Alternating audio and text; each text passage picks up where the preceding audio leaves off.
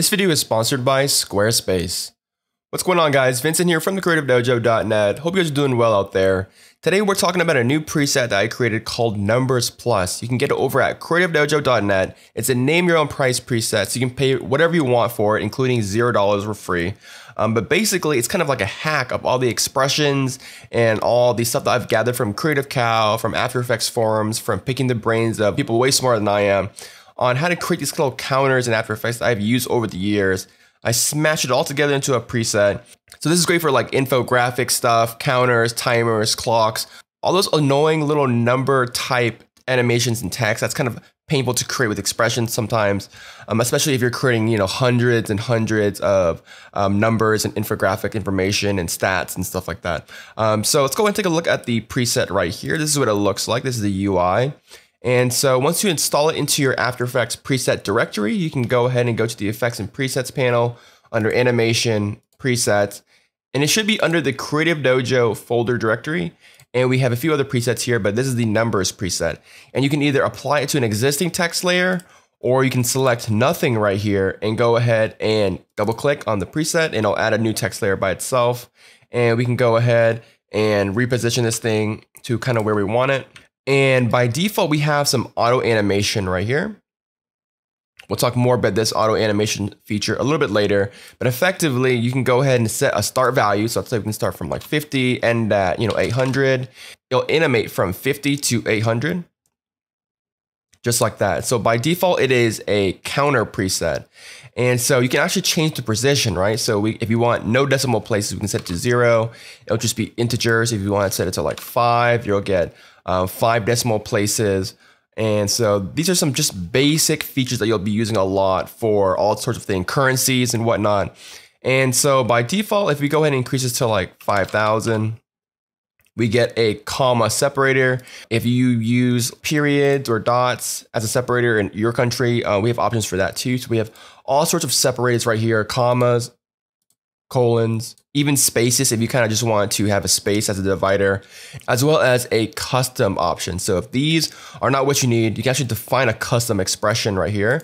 And this can apply for the prefix and suffixes as well. So let's say you're working with currencies. We have some currencies like US dollars. We have the euro. We have all sorts of plus or minus to show net change, stocks, money, all sorts of stuff, percentages, and you can add it to the beginning or end, as well as the custom expressions. Now, how do you define a custom symbol or separator or prefix? Well, you could go ahead and hit UU on the keyboard, and under the source text, we have these variables right here. And this is where you can define all your custom separators, your prefix, and your suffix. So if I want the suffix to be $, I can define that there. If I want my prefix to be a $, I can do that there. And if I want a pipe symbol as my separator, I can define that there. And then once I go ahead and select it as a separator, custom, it'll use the pipe like we defined here. Or for the prefix, if we set to custom, it'll use the caret symbol and so on and so forth. So to apply a custom separator prefix suffix, just go into the expressions and define it in the variable at the very, very top under source text. Let's go and talk about how to animate this thing. So by default, the auto animation is turned on. And if we go to auto animation under increment, you can see that we have the increment auto animation turned on, set to 1 second, and you can also delay it. So if you want the animation to start 2 seconds later, you can define it under delay. But by default, the animation lasts 1 second. You can define it to whatever you want, or you can turn it off and this text won't increment anymore. We also have an option for the position. We can also disable that as well. So it is purely a static thing. When the auto increment is turned off, you can actually manually animate it using the increment percentage, right? So at 0%, we're at 50 as a start value. And as we increment to 100, we'll end up at our end value, and you can keyframe the increment percentage this way and manually increment your values depending on your animation, your guidelines, your voiceovers or whatever. Again, this increment only works if the auto increment is turned off, which makes sense. So we can go ahead and enable that back on and set it to 2 seconds, and you'll find that this thing will auto animate in 2 seconds. So just a very, very simple auto animation feature to add some more dynamicness to your statistical values or your currencies or whatever, rather than having just static text on the screen, and you have to auto animate everything. We can add more stuff to this a little bit later. This is just version 1, but we have some basic position animation, and this uses the text animator. So if you want it to come from the left side, we can set this Y position to 0, and we can set the X origin position to like -100. And you'll find that the animation occurs from that direction. So you're just defining an origin position, and it'll auto animate to the final position, just like that. So just really nice, simple automation features in this preset. So everything that we just talked about just now is kind of part of the default mode, which is like the counter mode. I use counters a lot in my animations and projects, so this is what the preset kind of defaults to. Now we also have a second mode here called timer. And once you enable that, all this stuff up here doesn't work. The start value, end value, precision, separators, all this stuff does not work except for the auto animation under position. I'm gonna go ahead and disable that for now, but everything here is part of the counter mode, and everything down here is part of the timer mode. And in the timer mode, we have two options. We either have a clock or a countdown mode. So for clock, it is literally a clock, like a digital clock like you see here, and it increments in either real time, or you can speed it up by a multiplier. So we have the options to change the format. So whether or not you want to show days, or you want to show hours, minutes, seconds, milliseconds, pad zeros. So if you want to just show seconds, you can just show seconds by itself. And down here, you can define everything. So the speed is how fast this clock is moving. So 1 is real time. If you want to do it 5 times faster than real life, you can change it to 5. And so we can define the start time of the clock. So we can go 0 hours, 0 minutes, 30 seconds.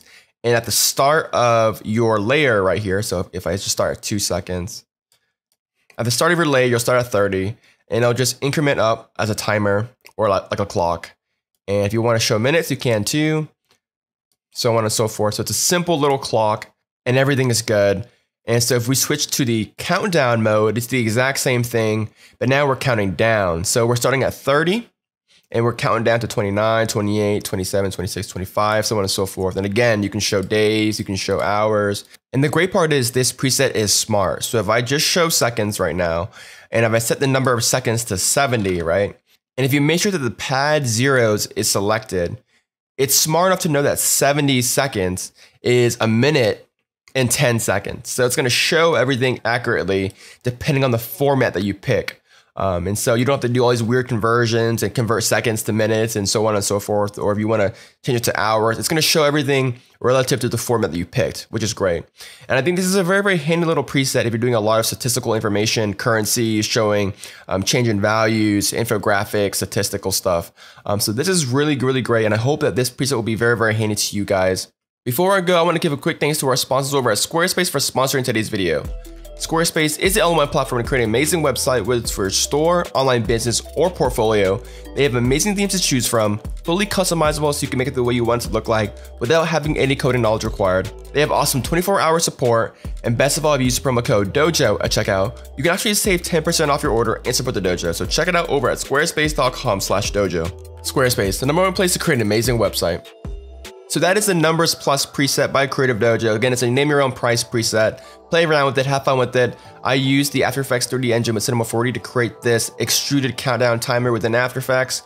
And it's pretty cool. So have fun with it, play around with it, add your own text animators to it. Again, it's only a preset, so it's just a starting point for you to create your animation. So this is a very cool tool. Again, a name your own price preset over at Creative Dojo.